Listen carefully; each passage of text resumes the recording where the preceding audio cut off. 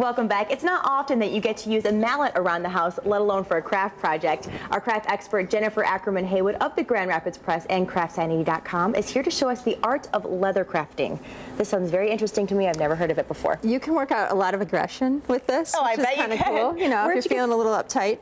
Where'd you get the inspiration for this? Well, I went to the Fulton Street Artisans Market last week, and I had a little free booth, and I invited people on this segment last week to come and show me what they do, talk to me about what they're doing. And I actually met Chris Howard, came by with his wife and his family, and we got to talking. Turns out he's a leather worker. Okay. I didn't know a whole lot about it either. Like, I knew like saddle work and some really cool like holsters people wear. Right. But, you know, I'm not in any westerns, and I don't have a horse. So. You don't have any of those, you know, leather. No, I don't have that. So I didn't know a lot about it. And so we got to talking, and I went and visited him. He actually works at Tandy Leather Factory, I want to get the name of that right, on Division. And so he's been able to find a way to work professionally at his hobby, which is really cool. That is great. That's local. So yeah, that's great. It's right on Division. And these are some things that he's making. And I wrote my column about him this week. Cool. These are little shields for kids to play.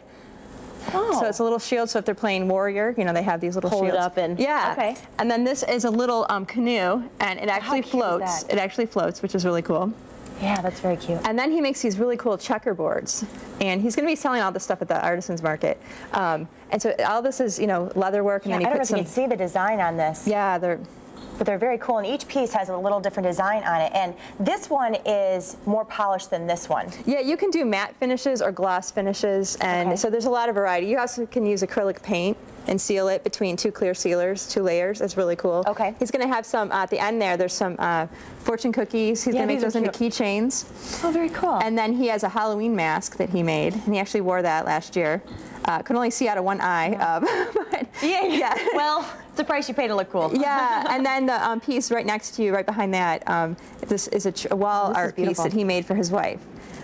He does a lot of birth art. His wife is a midwife, so he does... Bring a shot of that. There we go. Very cool. Yeah, so what I did this week then is I tried to learn the basics of this because I didn't know anything about it. And the cool thing is, and I'm kind of suggesting this weekend, this is a good thing that dads can do with their sons or daughters because it's, you know, Father's Day weekend, and this is a craft that kind of appeals to both genders, which is really cool. The leather's kind of that manly edge to it. Yeah, it does have a manly edge, so it's not like crocheting with your son. Okay, so let's get started on it. Yeah, so basically what you can do is you can buy these packages that they come 3 in a pack. It's like a wristband here. Okay. Okay, and then what you can do, they have leather, from the hardware store, with this one here, if you can see, I'll put it up front. This one is just, I took some stamps from actually the hardware store. Okay. And just put a Thoreau quote on there. And so you can really personalize these in any way you want. What I did, actually, I went to the craft store and found fondue cookie cutters that you just can cut the letters out, and I'm going to put the word rock on this one. Okay. And this one is kind of unconventional. This is where I got crafty with it, because most of the time you're going to want to use, and I'm just pounding this in, and most leather working tools have a long post on it. Okay. But I'm kind of going to go my own direction here. You pound your word in. Okay, and so then you come back, and I'm going to skip forward. I did the word dream on this one. Okay, and I just punch that in. And then what you do is you take your background tools, and these have some texture on them. And what you do is you just kind of go around. And this is where the pounding, this is hard to do when the kids go to bed. Yeah. But you just kind of keep going, and that gives it the background. And I'll move over here. For my husband, I put the Apple logo on this because he's a big Mac fan. He's a Mac guy. And then what you do is you just can take your stain here on a paper towel, rub that in. It kind of gives a little more definition. But you can buy these keychain kits. You know, you spray it with a spray bottle first. Very cool.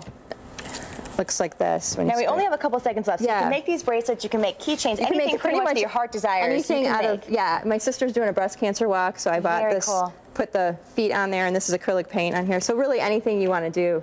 You can make hair buttons or barrettes, Anything your heart desires, you can make out of this little leather stuff. Yes, very cool. Really fun. Thanks for being here, Jennifer. We appreciate it.